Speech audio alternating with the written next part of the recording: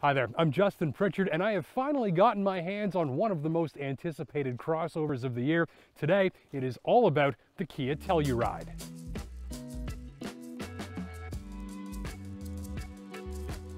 And fair warning, if you're considering one of these, the first reaction from your friends and family will typically be to comment on how big it is, so get your wittiest comebacks ready. Like all crossovers, this one has some strengths and weaknesses that you'll want to understand to help you decide if it's for you, and we'll mainly focus on those in this video.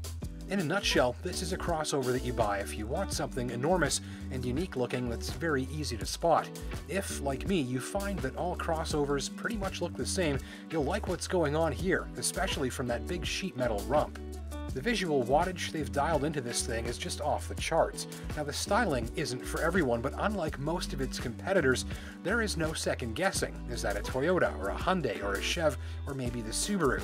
No, it's the Telluride, and that's apparent from a mere glance. You will not lose this one in the Costco parking lot. And a lot of people have been telling me that they didn't really appreciate the styling of this thing until they saw one in person. And you'll probably be seeing one in person soon enough on the road. Canadians just can't seem to get enough of the latest and greatest crossover, and right now, this machine is very high on a lot of lists.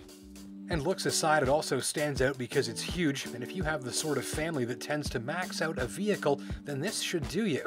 Heck, even with all three seating rows upright, there's still room for cargo and plenty of it. Fold them down and you could sleep back here.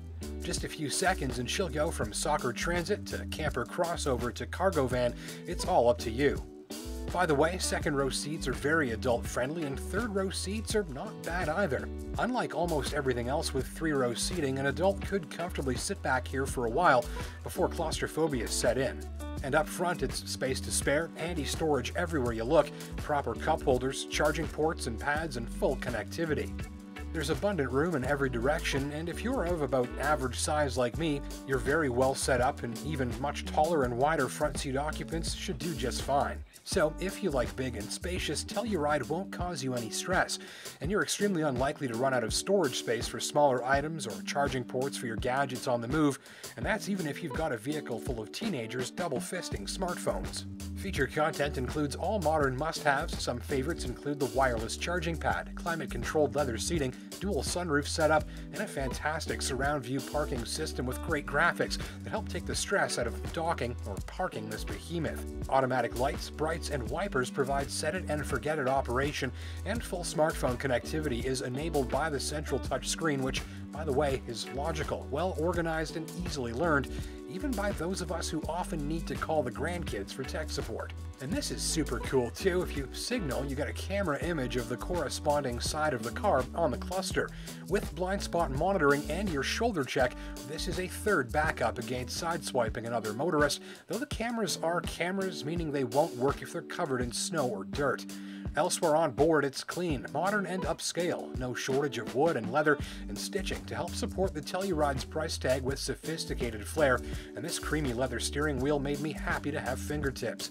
Perched in the northwest corner of the cabin behind the wheel, I had little issue finding or using any of the multitude of controls or features. Safety systems include lane departure warning, collision alert, and some semi-autonomous steering capability to help keep you in your lane. If you don't like that stuff, you can easily turn it off, though I found little reason to. These systems typically feel well calibrated and don't usually come off as too sensitive. Aside from the benefits of its enormous size, Telluride's other key strength is likely its ride quality. It's very well done. The suspension feels tough and durable, but it's tuned for sturdy comfort. The result is that it rarely crashes into bumps, maintains good comfort levels on rougher roads, and all the while manages to be softly sporty on its feet. Don't go trying to follow a GTI around an off-ramp or anything, but the Telluride rides well and feels less tippy and gelatinous than you might think, given its size and shape. But all of that comes as the result of a little bit of compromise. If you look at the ground clearance, it's not huge, actually, and there's even less of it if you get these running boards installed. Try them first at the dealer. Unless you've got small kids or mobility-challenged passengers, you might find they just get in the way of easy entry and exit. Plus, with limited approach and departure angles and a long wheelbase, you're somewhat limited to light off-roading if you don't want to remodel the bumper or oil pan on the surface beneath. Translation: this will tackle some light off-road trails, but they've set things up mostly for easy access to the cabin and good on-road handling and ride quality, not weekend off-road adventure. If you do hit the trails, this clever selector dial allows you to pre-engage certain terrain-specific presets for various systems, as well as the drive modes that you like the most. It's a little extra fine-tuning and assistance to help deliver the ideal drive for the situation at hand. Or leave everything in the factory auto setting and it handles it all for you, requiring none of your attention. The all-wheel drive system requires none of your decision-making either. Also notable, it's lighter at the controls than you think. This is a big and heavy machine, though the engineers have done a pretty good job of dialing it in not to feel that way at the tips of your fingers and toes. Really, it's no more labor-intensive to drive or park or steer than a family sedan, though you do get a commanding driving position and that oh-so-lovely elevated seating height that many crossover owners love. And if you're wondering, she'll seat up to 8 and tow up to 5,000 pounds. How's it go? Well, just fine if you're a relaxed driver concerned primarily with relatively fuel-efficient operation, though sportier drivers need not apply. This 3.8-liter direct injection V6 does 291 horsepower and 262 pounds of torque. It's not turbocharged, meaning that most of its power arrives at higher revs, not down low where it counts most in daily traffic. The transmission is an 8-speed automatic. It's very smooth but fairly lazy, and if you want the Telluride to really hustle, it's a deep hard press on that throttle, a wait for the kickdown, and a further wait for higher revs to really get the engine breathing. It's remarkably smooth and gentle and well-mannered, but responsive performance is not the name of the Telluride's game, which is just fine for most shoppers. Performance from the brakes is more impressive, pedal feel is pretty good, stops come with relatively strong urgency, and there's a fair bit of nosedive that's all par for the course. Other notables: the motorized tailgate is a handy touch, and the rear canine jump-in height is fine for a mid-sized family pooch like mine, though smaller or older dogs might need some help from one of their humans to board and exit. Gripes: keeping context in mind, I figure you've got sportier and more off-road capable alternatives if that's important to you. If not, I've got just one thing to gripe about, and it is the headlights. Performance is good, but the aim is too high.